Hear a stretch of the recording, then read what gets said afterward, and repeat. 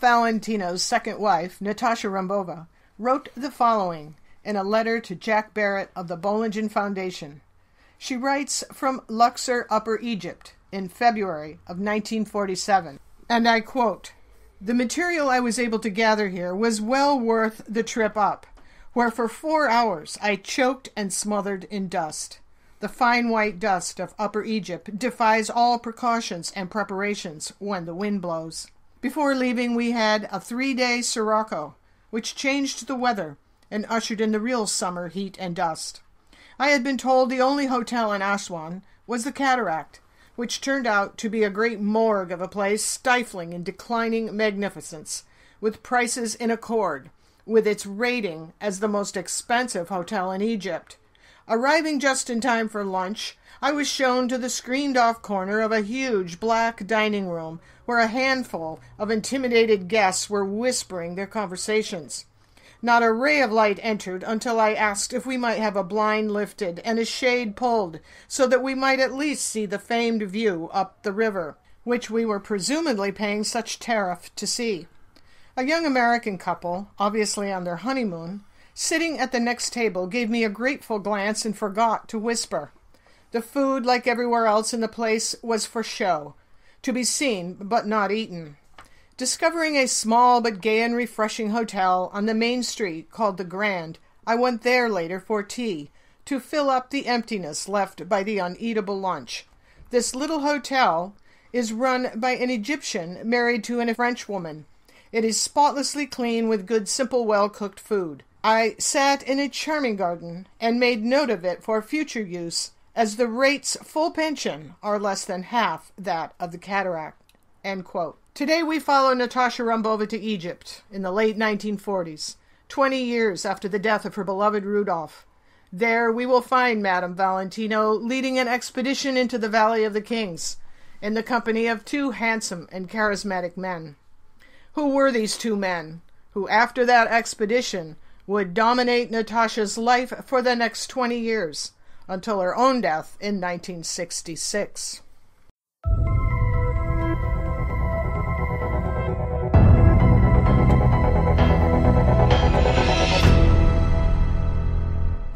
Ciao, I am Renato Floris, the proud publisher of all the scholarly and entertaining books on Rudolph Valentino and Natacha Rambova by Evelyn Zumaya. I'm here today with Evelyn to discuss more about her fascinating work. Ciao, Evelyn. Ciao, Renato. Today we delve further into the almost endless subject of Valentino's second wife, Natacha Rambova.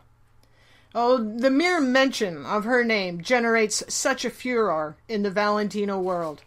Some folks appreciate her role in Valentino's success, even giving her all the credit for making him the star that he was. And these folks recognize the artistry of her fabulous Art Deco set designs and those lavish costumes, such as those in Valentino's movie Monsieur Beaucaire, as just one example. They see her as a fashion icon and a woman far ahead of her time, while others, they seem determined to dismiss her importance and undermine the validity of her marriage to Valentino by blaming her for everything, from their divorce to his early death. These Rambova naysayers delight in exacting some sort of vengeance and calling her a harpy and a cold bitch who was ever so hateable. Today, I hope to shed more light on who Natacha Rambova really was, and in doing this I will focus on the 2 men who worked with her in Egypt and who would be her others, shall we say, during the last 20 years of her life. I think it is unfair and superficial to judge Natacha Rambova by her marriage of a few years to Valentino, when she was then so very young, in her 20s. Who really has their lives together in their 20s? I personally say almost no one. She lived 40 years after Rudolph Valentino's death in 1926, and learning about the rest of her life certainly reveals a great deal. I feel it is relevant and important to grant this woman her historical accuracy in the Valentino world, because this is to date where she is most remembered and talked about. And I will say, sadly, not so much in a good way. I hope to change that, or in the very least expand the discussion. We have devoted 4 episodes now to the marriage and divorce of Rudolph Valentino and Natacha Rambova. Yes, we've covered quite a bit about her life with Valentino, Renato, and I hope listeners who have not already done so will listen to those episodes. One can speculate forever about what Rambova's future would have been had Valentino lived. And in my book, Astral Affairs Rambova, I claim Valentino and Rambova, despite their divorce in January of 1926, reconciled just before his death the following August. I sourced my claim from the testimony of those who were with her in France at the time. They recalled how Rudy and Natacha were exchanging cablegrams throughout the week before he died, and plans were being made for his recovery. This was confirmed in our latest book, The True Rudolph Valentino, by Baltasar Fernandez Coué, the book you just translated, Renato, and made available for the first time in English. Coué was writing this book when Valentino died and working with Valentino. And Coué also writes about the exchange of cablegrams between Natacha and Rudy and their reconciliation. So if Valentino had lived, of course Natacha's life would have taken a different path. But that is not what fate had in store for her. But I think that it is in looking at her life after Valentino, particularly her love life, as I commented a few minutes ago, that we really get to know more of who this woman was. In the past couple of years, you spent a lot of time researching the life of Natacha Rambova. I sure did, Renato. Of course I knew about her years in Hollywood, her relationship with the Russian dancer Theodore Kozlov, her history as a set and costume designer in Hollywood, and her marriage to Rudolph Valentino. I believe I learned more about her divorce from Valentino than anyone ever had to date. From those court records I discovered and George Ullman's 1975 memoir, so much new information was revealed. For example, I learned what really happened on the day of that infamous parting scene at the train station. People are fond of looking at that last kiss shared between Rudolph and Natacha as she boarded the train for New York, and believe this moment to be bittersweet and romantic, sad yet meaningful. I learned there was a lot more going on. In actuality, they were both furious with each other, and she had just come from a meeting where she signed away any involvement in Valentino's affairs. So I knew a great deal about this specific time in her life because I wrote all of this into Affairs Valentino. But I would learn there was much, much more to know about the woman at Valentino's side, or as someone called her the other day in a conversation, his sidekick. But despite all I thought I knew, in 2016, fate sent me back to Natacha Rambova Academy, and I would engage in my second intensive course in her fabulous life. This would come about through my friendship with Michael Morris. As I wend this narrative on towards that expedition into the Valley of the Kings, I offer a bit of explanation about how I came to learn all I did about those two men of her later years. The story goes like this. I was so honored to have had Michael Morris as a close friend for almost 20 years.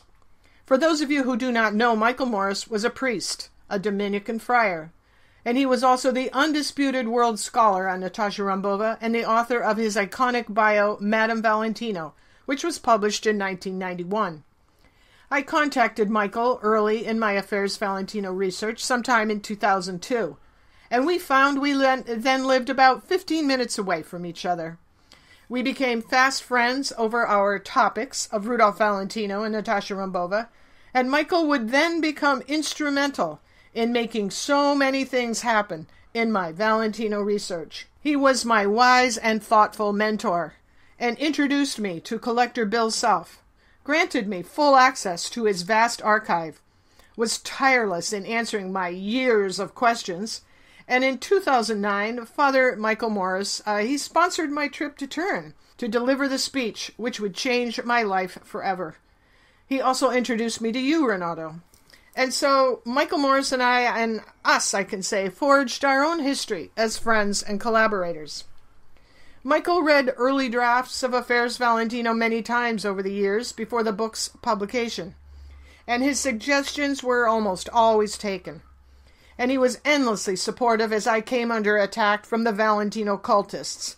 I am contemplating publishing my email exchange with Michael Morris, or some of it, because he imparted so much great thought and insight on both Valentino and Rambova that I think they could be of interest. Well, at some point, and this was, I think, around 2012, 2013, Michael began talking about publishing a compendium as an addendum to his Madame Valentino, in order to share more of his Rambova archive. When he first published Madame Valentino, his publisher put restrictions on the number of images he could include, and he was disappointed that the book was not in full color. So we began musing over the project. By then, I was publishing your books, and Michael Morris asked me to publish his new book, Beyond Valentino. He and I were friends for more than 20 years. I met him when I worked on the documentary Lo Sguardo di Valentino in L.A. Sguardo di Valentino means the Valentino glance. And this was the beginning of our long and happy friendship. Yes, it was. So, Michael sent us his outline for his sequel to Madame Valentino, and I began organizing photos for him and acting in the role of editor. We did not work so consistently on the book, but by 2014 he was in contact with a gentleman in Majorca who discovered a remarkable cache of photos and artifacts which Natacha left behind in her Majorcan home. So progress on his great book was being made. But his mighty Rambova opus number 2 was, I would say, about 3/4 of the way finished by 2016, when it would become my sorrowful and sole effort to finish his work. I excerpt from the introduction I wrote in Beyond Valentino. And I quote, Michael was emphatic this book not be just another Natacha Rambova biography. His goal was to present a compendium of archival material, primarily photographs, along with introductory essays, sufficient to grant coherence to the project's overall presentation. Above all, he wished to focus on Rambova's scholarship and showcase her unpublished writing. He lamented that although he received permission to publish these works in 1991, his publisher felt the materials too lengthy to include in Madame Valentino. Our initial efforts included the exchange of hundreds of emails as we debated how best to present the disparate elements, or miscellany, he wished to include. We designed several preliminary book covers, devised an outline, and began to organize Michael's enormous archive of correspondence and photographs. Our work remained sporadic until the spring of 2016. It was then Michael received a terminal diagnosis. He wrote to tell me the unthinkable news, and without pause turned to the subject of the completion of this book with a, quote, "Time's a-wasting." Despite the obvious challenges, we resolved to work diligently, depending on his physical well-being. By the end of June, this book was moving towards completion, and due for publication by the end of 2016 in commemoration of the 25th anniversary of the publication of Madame Valentino. On July 8th, I sent Michael an email with news I would soon forward a revised cover design. He responded with a brief email saying, "Great, wonderful." Those were his last words to me. 7 days later, on July 15th, Michael Morris passed away. I knew he was gravely ill, yet I expected some sort of recovery, extended treatment, a little more time. News of his sudden death hit hard, and during the ensuing days of mourning, the fate of Michael's Beyond Valentino remained in question. In September, I traveled to Berkeley, California to meet with his family and his literary executor. They made the decision that I would complete Michael's last work. Shortly after this meeting, I received his entire magnificent Rambova archive. It was then I realized Michael had left me the seeds with which to plant and nurture to fruition his beautiful garden that had been his dream for 25 years. As the contents of those unwieldy boxes of files unfolded, discoveries were made, new directions in research were required of me, and unexpected twists and turns rendered the task before me overwhelming." End quote. And so I dedicated 1 year of my life to completing Michael Morris's research and his book, and in the process I learned a great deal more about Natacha Rambova. After Michael's death, I negotiated a new contract with the superiors of his diocese. So Michael Moore's book could finally be a reality. Now that presented some issues, I will add. As you know, Michael was adamant I be credited on the book as editor from the earliest days of the project. I had zero plans to do any such thing, because my name appearing anywhere on the book would ignite the torches of the team of Valentino cultists, who would do everything to swarm the book with their lies and ruin sales. They would greet the news of Beyond Valentino's publication by flooding the internet with the same ilk of aggressive lies that they had served up with the appearance of every single book we published. But Michael Morris did not care.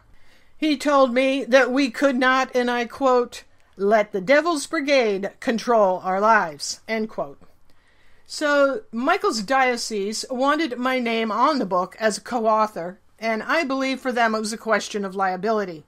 So I took a deep breath and pressed on, and 1 year after Michael's death, Beyond Valentino was published. I guess I could say that while I was on my way to discovering more about Natacha Rambova's time in the Valley of the Kings, I discovered a great deal of other new information about her life after Rudolph Valentino. And in completing Michael's research, I discovered some things I think he would have been thrilled to know about.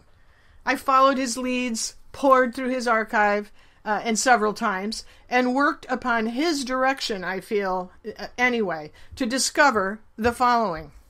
I learned pretty much all there was to know about Natacha's personal companion and psychic George Wehner, who was at her side for the first few years after Valentino's death, and who conducted those nightly private seances for her.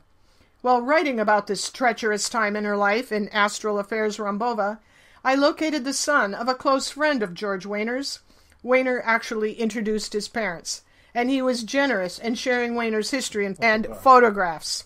I learned Natacha Rambova made a movie, which then no one knew about, and which was not listed in her current filmography. This is lamentably a lost film to date, titled Who Am I? Natacha appeared in the movie with a distant cousin of Rudolph Valentino's, Cassio, and I was able to add this last movie to her filmography for the first time in Astral Affairs Rambova, which I was very proud to do.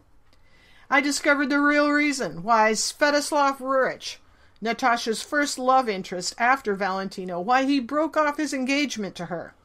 I learned this from a member of the Spanish Rurich Society, who sent me transcripts of Helena Rurich's personal diaries, in which she wrote about her son and Natacha Rambova. As Svetoslav's mother, it appeared she felt it her duty to protect his karmic identity when she told him Natacha Rambova was the reincarnation of Bathsheba, and she insisted he terminate the relationship and join the family in India.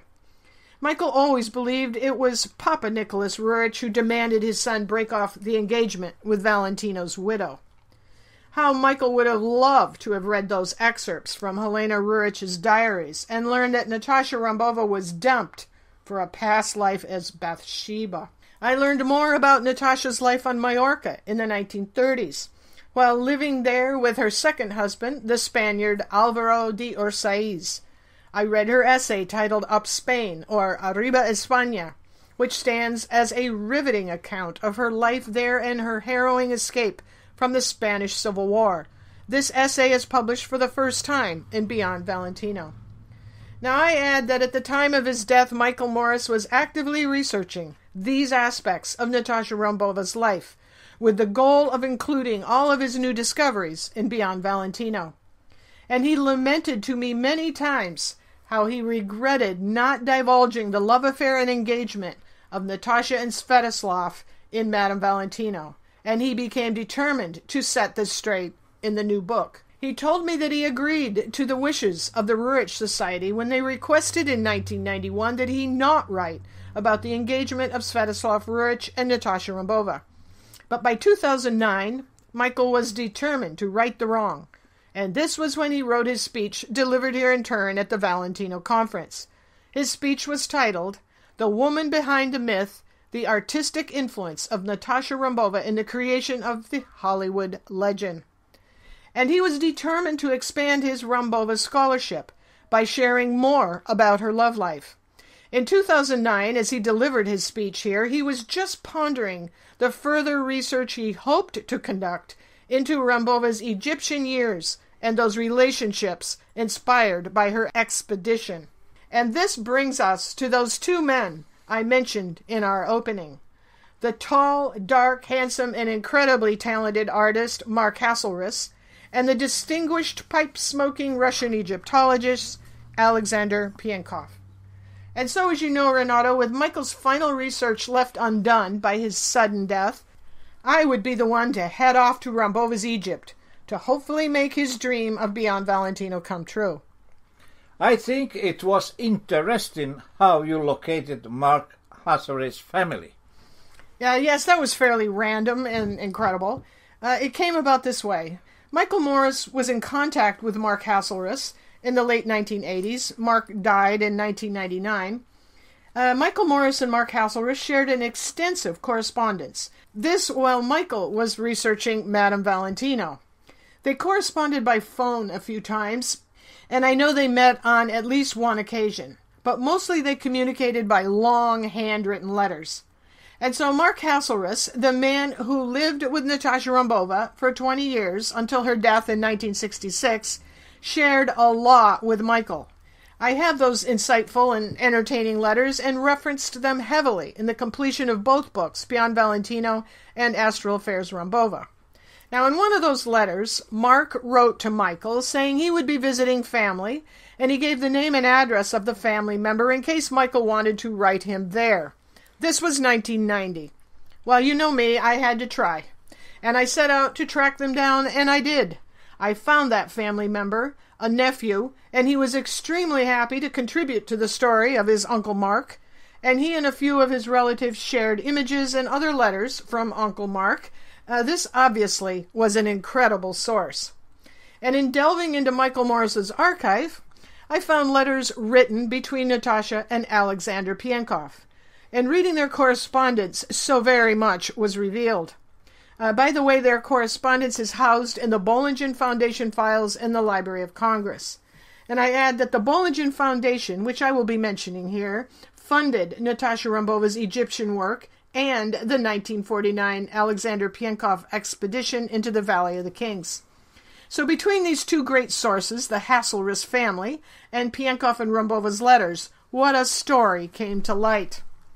Now this woman, Natacha Rambova, who still commands a huge presence online as a Hollywood icon, whether you choose to believe it was because she was married to Rudolph Valentino or not, this woman who seemed to vanish from Hollywood at the height of her fame, she went on to live another 40 years.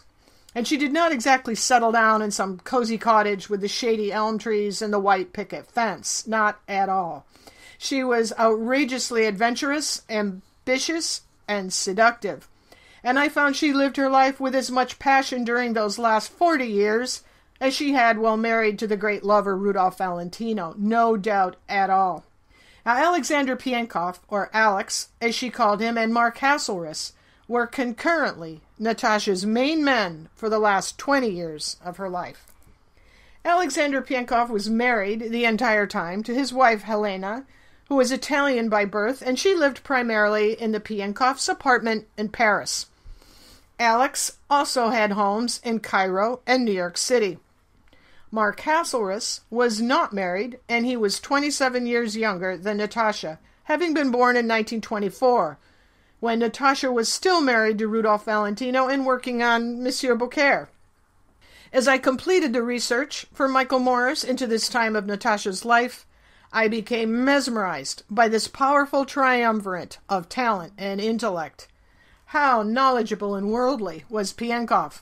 How dashing and talented the brooding Mark Hasselriis.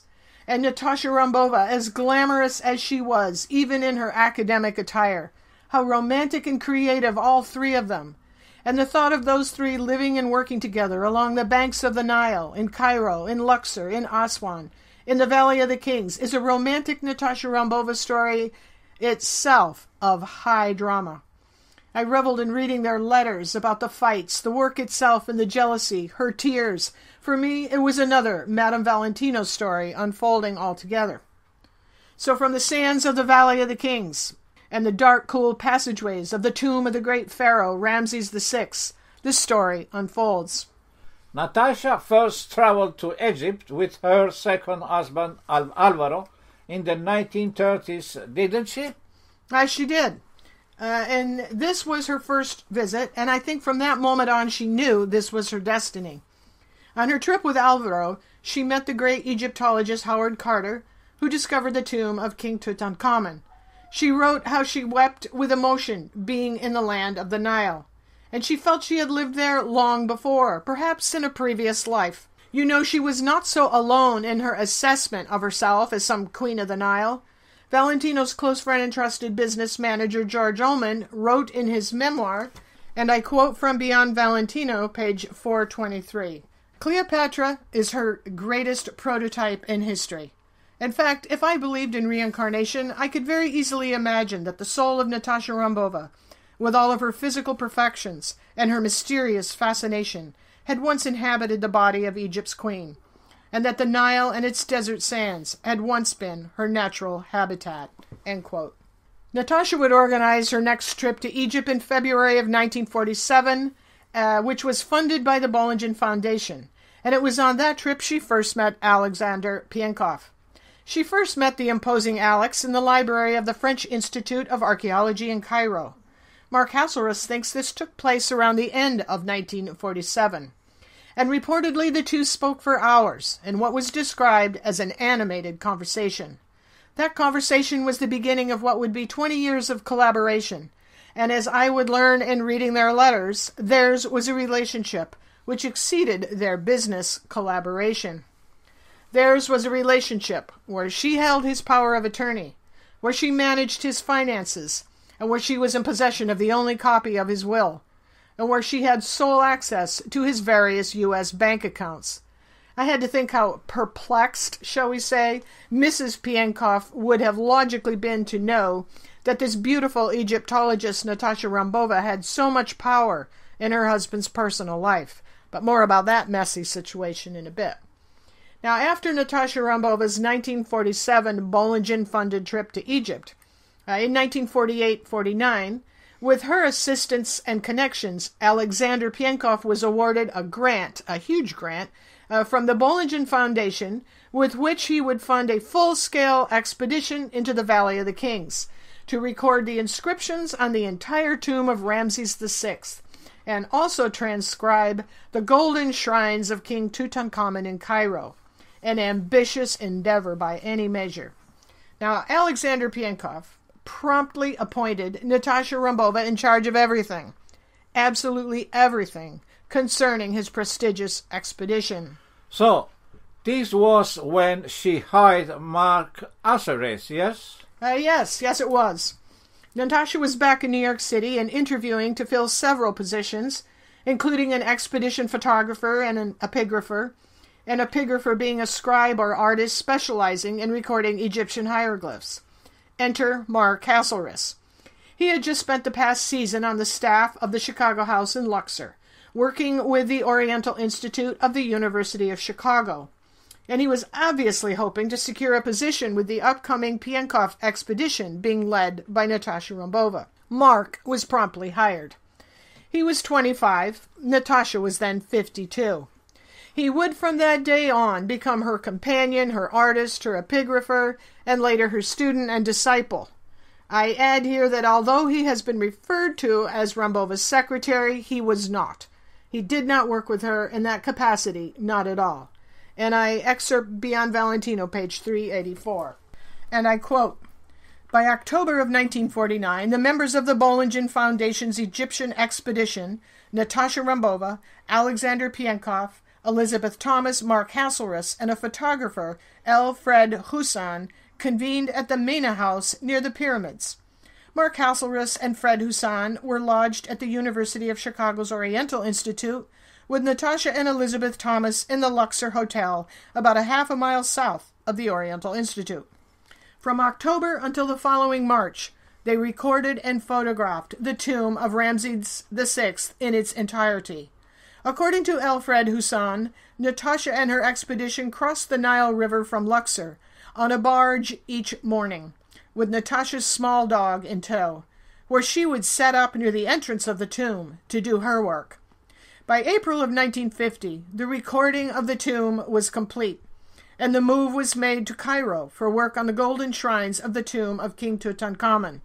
Additional field work took place in Saqqara, south of the pyramids of Giza, as Hussan wrote, and I quote, "In addition to the above-mentioned assignments, we photographed parallel religious texts in several other tombs in the Valley of the Kings." The expedition was not without tension, and on several occasions Natasha grew short-tempered. Piankoff would later blame Fred Hussan and Elizabeth Thomas's departures from the expedition on Natasha's Irish temper. Natasha was livid when she discovered Fred Hussan was exhibiting a montage of his photographs in the Oriental Institute at tea break. She demanded he remove the photographs as they belonged to the expedition and were not for public display. Mark Hasselriis nearly left the expedition, but Natasha made her amends, acknowledging his eloquent criticism of her behavior with a box of chocolates.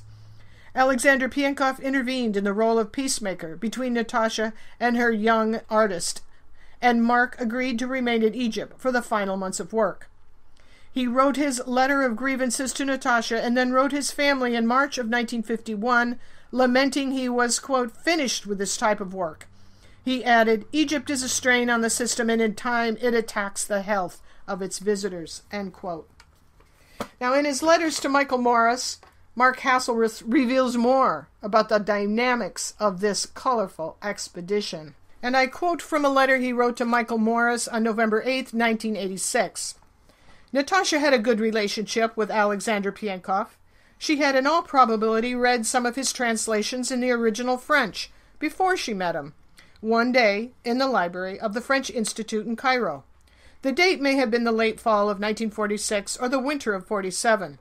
Whenever they talked, it was in animated interest. Natasha respected and liked Piankoff, and he respected her. They did not always agree about the symbolism or Egyptian religious ideas, end quote. And another selection from another letter he wrote to Michael, he writes, and I quote, "Natasha and I were in Luxor, near the end of our work there, and were both tired and nervous. She'd been quite a taskmaster with me after Fred Hussan's departure some time before, for Fred had completed his wonderful photographs, and we were at the end and perhaps let down from the completion of the work. We had words, and she decided not to have me do color diagrams she had wanted for the Book of Caverns. I remained at Chicago House, she at the Luxor Hotel, and for some days we did not communicate. Then one day I arrived for a previously scheduled class on symbolism, which Dr. Piankoff attended when he was in Luxor, and Natasha was crestfallen when she answered the door. She was surprised to see me. She was not up to giving a class. She had, I thought, been crying. Was I to blame? I didn't know, but I thought so. I'd sent her a sharp letter, perhaps a week or less before. These details are vague regarding the timing. It was actually just a storm in a teacup." End quote. Now I add here that most of the content of those letters Natasha wrote as reports of her work to the Bollingen Foundation, most of it is highly technical. Yet she does write about her travels and her extensive involvement with a few notable dealers in antiquities. When they returned to New York after the expedition, Natasha began working with Alexander Piankoff, publishing the results of their extensive field studies with the Bollingen Foundation's Pantheon Books, who would publish the massive work. This would result in years of Natasha's editing and the publication of the Egyptian religious texts and representations, a multi-volume series of oversized tomes with impressive fold-outs and artwork, much of which was rendered by Mark Hasselriis. Natasha grew impatient with Alex as he consistently, with each volume published, left her name in the role of editor. She wrote to the Bollingen Foundation expressing her wish to quit the project and work on her own thesis, The Cosmic Circuit. As I read about the Piankoff-Rambova relationship then, I feel he took all the credit for an expedition she primarily organized and the work she completed. Some of the letters from that time frame between Alex and Natasha reveal the tension in their relationship, and I excerpt one dated December 13th, 1954, from Beyond Valentino, page 421. And I quote, "In 1954, The Tomb of Ramses VI was published as Volume 1. The Times Literary Supplements Review expressed doubt whether the general reader had too much information to absorb, while the specialists found too little. Natacha remained displeased with her lack of acknowledgement, and this sparked further rancor with Piankoff, and he wrote her in response, quote, 'You accuse me of dark designs, the crafty Russian, Wyszynski trying to do in an honest American. Believe me, I never had the intention to get your name out of the title page. I only wanted to explain your part as editor. Not being an Egyptologist, you will get all the blame for my religious speculations. I only wanted to stress in some way that I was the only one responsible for the translations and commentaries. So please, forget the dark man with a beard and a bomb standing around the corner.' Now, despite periodic tension, Natacha and Piankoff continued their work with the publication of Volume 2, The Shrines of Tutankhamun in 1955. In 1957, Volume 3, Mythological Papyri, was published, again edited by N. Rambova. However, this publication included a chapter she authored on the symbolism of the papyri." End quote. Now, during this time, Natacha was living in a country home in Connecticut, where Mark spent a great deal of time. I would argue he lived with her. Some of his comments to Michael Morris in those handwritten letters reveal the arrangement, I guess it could be called, which he had with Rambova. For example, he writes that she went to Europe at one point in the 1950s, and he, and I quote, "stayed home with our dogs." I excerpt a few passages from his letters about life with Natacha Rambova, which I feel are insightful about their home life. And some of these comments are listed with even numbers as responses to Michael Morris's questions. Number 7. Natacha was outstandingly even-tempered day by day and year by year. She was temperamental at times, but only regarding certain situations which might bring forth her Irish, as Piankoff pointed out to me once. She never brooded or was moody, but was emotionally even and stable. She could be critical, but was never sharp, spoke at all times in a soft and even melodious voice, and I never heard her raise her voice even when she was angry, which wasn't often. In answer to question number 9, Natacha used a cane only in Egypt when she came down with a dengue fever, when for a few days she ached all over and didn't know what she had, and perhaps after she got out of the hospital, she was weak from the aftermath of the fever. The next, he has an asterisk next to the word pants. She may have worn them once or twice at home on Carmen Hill in Connecticut, but never outside. In general, she wore suit dresses, jacket, blouse, and skirt. But she also wore dresses both in Egypt and in New York. All of her clothes, when I knew her, were conservative and often businesslike, as she didn't want to stress any association with glamour or Hollywood, especially as she dealt with scholars and Egyptological people. And then he puts the asterisk pants. I mean slacks. He goes on. Natacha ate a variety of foods until the scleroderma made eating an agony. She liked Japanese food, Chinese food, and old American food and Egyptian dishes, just about everything well prepared. Natacha never mentioned any allergies, but she said that if anyone had sinus trouble, the only starch they should eat was rice. Natacha was not accident-prone. I have known many people who were. She never had a migraine to my knowledge. In 1960 or 61, Natacha already had difficulty in swallowing. I was told after she died she had a tumor in her throat. And one day we sat in her enclosed porch and we ate crushed caviar, the only thing she said she could eat. At a sumptuous veal roast dinner, I would have to force myself to eat in her presence, both to please her and Mrs. Reardon, our Norwegian cook. He writes, Natacha's sense of humor was never of the guffaw type. I never heard her roar at anything, however funny. But once she told me that when she answered the phone, her parrot would say, "Hello," with a lilt, and as she told me, she chuckled, for it had exposed her mannerism to herself and held up to the mirror to reality, and she saw it as a society veneer. Her smile was the most beautiful smile I have ever seen.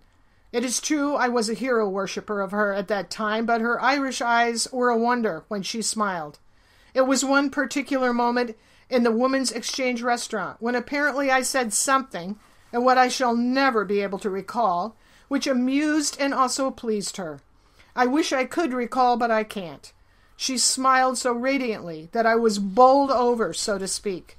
I shall carry that image to my grave. It is quite impossible to convey such a thing.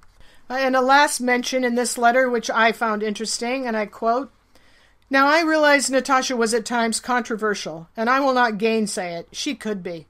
Posterity has to view a life and evaluate it by its own standards, and according to the information available to it.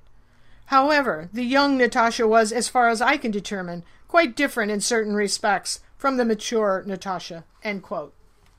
Now, one of the most revealing comments Mark Hasselriis makes is his telling Michael Morris that a movie made in 1954 in Egypt titled The Valley of the Kings, in Technicolor, was based on his and Natacha Rambova's story. He points out that Robert Taylor's character in the movie is even named Mark, and Eleanor Parker, he felt, was a very true portrayal of Natacha Rambova. In that movie, many parallels to her Egyptian work were made.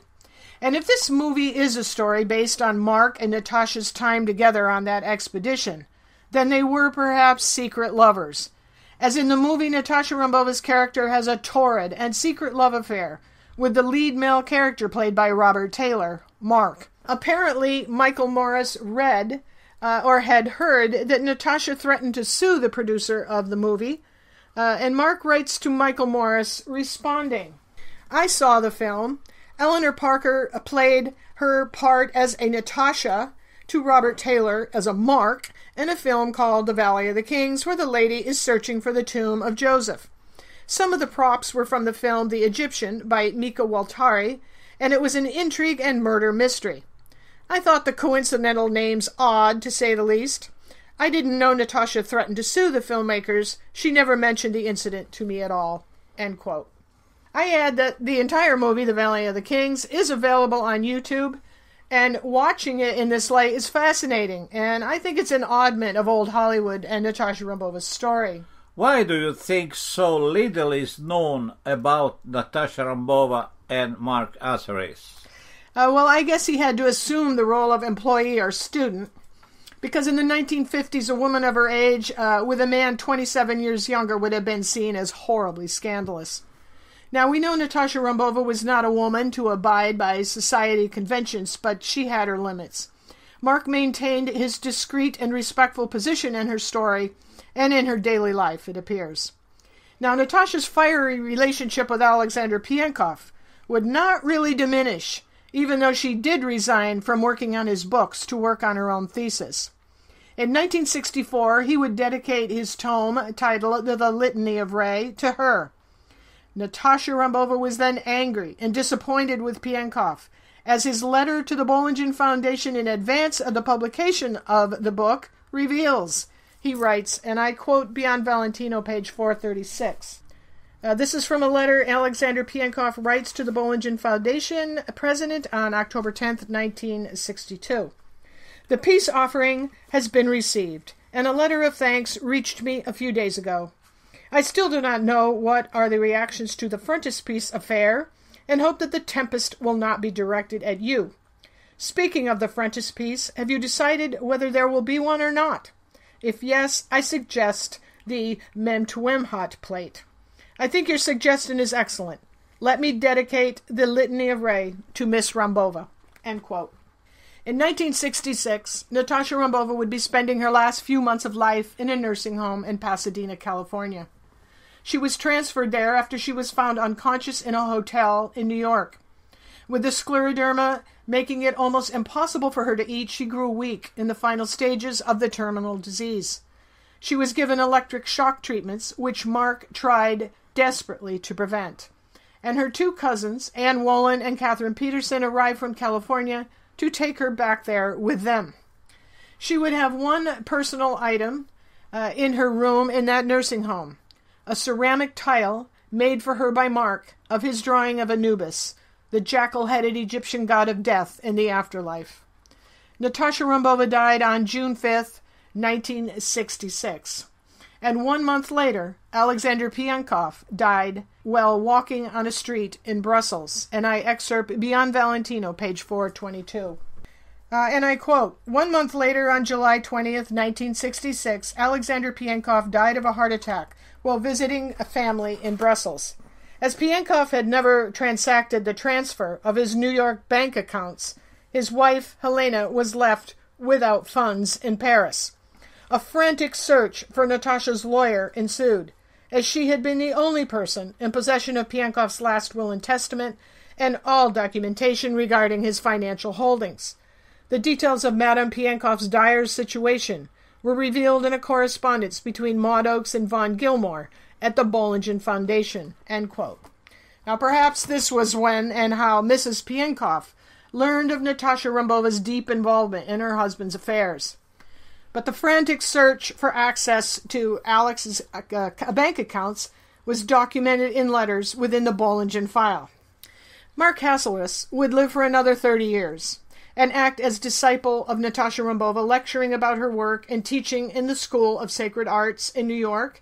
And in the school brochure, instructor Mark Hasselriis is cited as having served as artist draftsman for the epigraphic survey at Khonsu and Medinat Habu temples for the Oriental Institute of the University of Chicago. As an artist in the Bollingen Foundation expedition, he recorded the Great Tomb of Ramses VI and the shrines of Tutankhamun. As art advisor to the Bollingen Foundation, he has illustrated such works as Mythological Papyri of the 21st Dynasty, The Great Litany of Re, Dale Saunders' Mudra on Japanese ritual hand gestures, and Joseph Campbell's The Mythic Image. Now, he would conduct courses in Egyptian hieroglyphic painting and sacred arts. He would illustrate many books, write, and continue to produce his spiritual art, some of which, thanks to his nephew, is included in Beyond Valentino. Mark would live the last years of his life with Dorothy Norman, photographer, writer, and social activist. Now, Dorothy Norman was the mistress of photographer Alfred Stieglitz, and she died in 1997 while living with Mark. As I mentioned, Mark passed away in 1999. How do you think the revelation of her life with Mark Hasselriis and Alex Piankoff add insight into her relationship with Rudolph Valentino?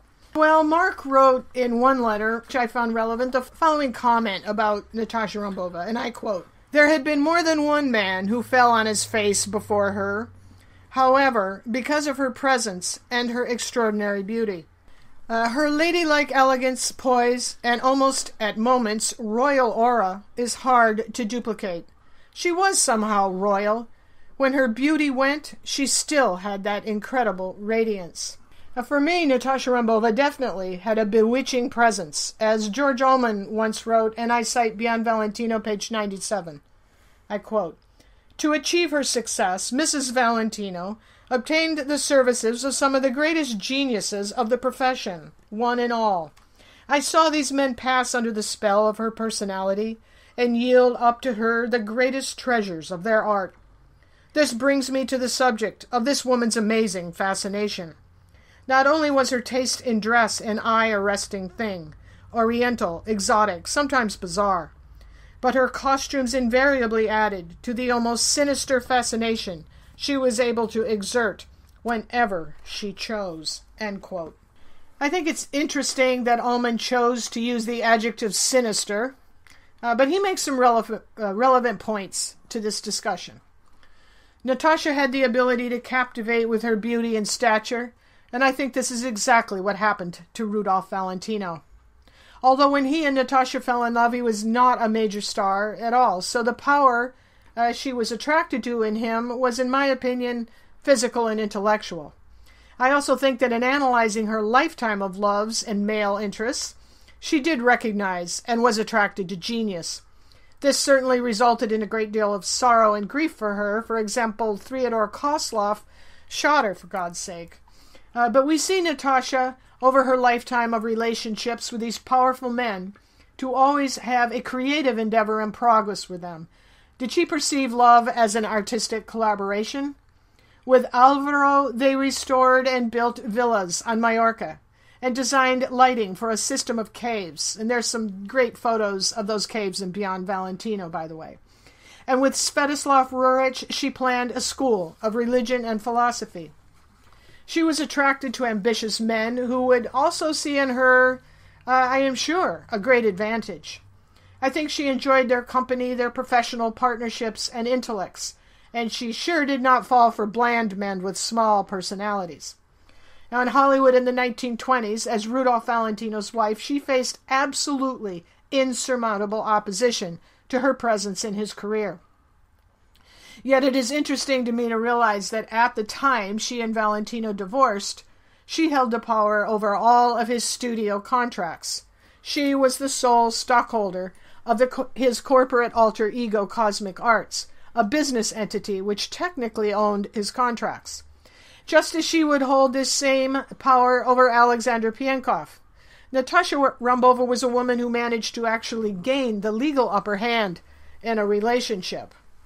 Natasha's work ethic certainly becomes a dominant aspect of her personality, which is a trait revealed throughout those last prolific decades of her life. Despite her rather fragile health and her last years battling a terminal illness, she seemed tireless, and I could say even driven in her endeavors. This is something Ullman also wrote about, saying she could work for hours without a pause. But as much as we can attribute these seemingly calculating aspects of her love life, we have to recall what Mark Hasselriis said about her smile. Men fell, as he said, on their faces over her. Natacha Rambova had her heart broken several times, and she seemed remarkably easy to break up with. Rudolph Valentino sent her packing. More about that in our episode on their divorce. Svetoslav Ruric left her in New York and went home to mother in India. And Alvaro, who knows really, he did eventually tell her he had fallen in love with another woman. Piankoff was married, but left her in control of his personal affairs, and only Mark would remain devoted to her for the rest of his life. Would Natasha be remembered today if she had not married Rudolph Valentino? That's the question. I, for one, think not so much. She would have been a footnote as a set designer or art director on a few silent films. I have to admit it was more than a bit depressing for me to research the scholars of the Bollingen Foundation, Natasha's colleagues, those who devoted their lives to academic field pursuits and their publications of their work, funded by the Bollingen Foundation. Most of those names have all been a bit forgotten. Maud Oakes, who recorded the language of the Navajo, Elizabeth Thomas, Egyptologist, and others. I think had Natacha Rambova not been Rudolph Valentino's controversial wife, she would be among those forgotten scholars. And I absolutely recommend the book Bollingen, An Adventure in Collecting the Past by William McGuire. What a mind-boggling book. This incredible and well-written history of the Foundation and its scholars I think should be required reading. What these people contributed was vast, and to now be barely remembered. And by the way, William McGuire knew Michael Morris, and he wrote me a great letter in the last days of his life, which I treasure. So the resolution of Rambova's loves, Valentino's tragic death, her marriage to Alvaro, ending officially in an annulment some years later. She never committed to Alexander Piankoff, obviously, and her relationship with Mark Hasselriis, well, it remains an enigma. Did she have a type of man? Yes, I think she did. Foreign, in the very least. 3 Russians, Kozlov, Ruric, and Piankoff. An Italian, Valentino, the Spaniard, Alvaro, and Mark Hasselriis, who is of Danish descent. I think Natacha Rambova's true power was in her sex appeal, obviously. These were not men to be swept away solely by intellect. These were all men with huge egos and no doubt libidos. We find a clue to this side of Natacha Rambova's sexy lady appeal in another letter, which is published in The True Rudolph Valentino by Balthasar Coué. This is a letter written by Natasha to Valentino and written while she was in that enforced exile in her stepfather's summer home in upstate New York. More about this in Affairs Valentino. Rudolph Valentino gave this letter to Balthasar Coué personally to include in the book, and this brief and passionate message says so much, and I quote The True Rudolph Valentino, page 84. You do not know how the strain exhausts me, Natasha writes. It's so hard. And it seems that I'm going from bad to worse, instead of correcting myself despite what I do. Nor does it ever leave me the fear that this will separate us in the end. If you could hurry up and come before it's too late. Try to have a little patience, and I will also try to master myself as best I can. My imagination seems to always be active and exaggerating, and I cannot stop it. I anxiously await your letter telling me of your plans. I hope that this time we can make them. Things are getting so discouraging. That's all for now, my life. I must close, because A is waiting to take the correspondence.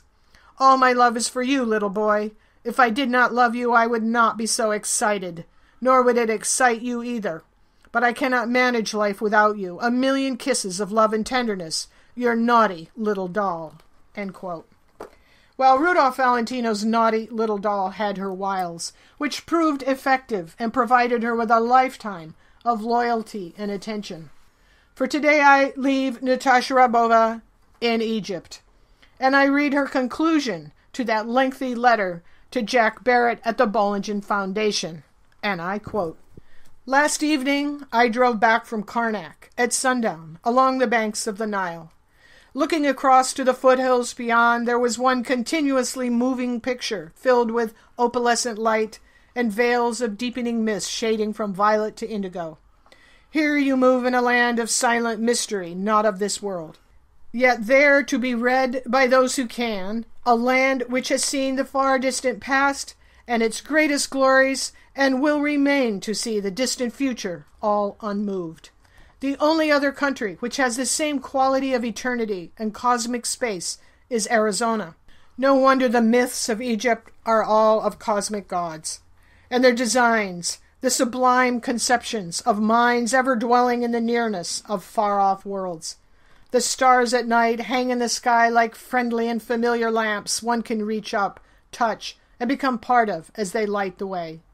But enough, as this report seems to have run away with itself again. Best wishes as ever, Natacha Rambova."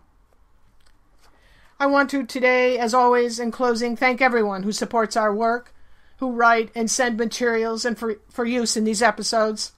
And I also want to encourage people to read our books, which are all available online, and more can be found out about them on affairsvalentino.com and rudolphvalentino.org. These books are a result of a great deal of research and discovery, and I am always eager to share them.